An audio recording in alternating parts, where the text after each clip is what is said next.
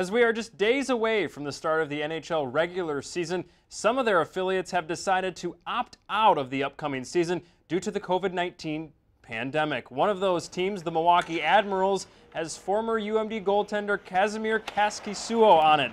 That doesn't mean Kaskisuo won't play this year, just won't be in an Admiral jersey. Instead, because of COVID-19, the NHL has adopted taxi squads, so teams can carry more players on it, which means we could see Kaskisuo in a Nashville Predator jersey this season.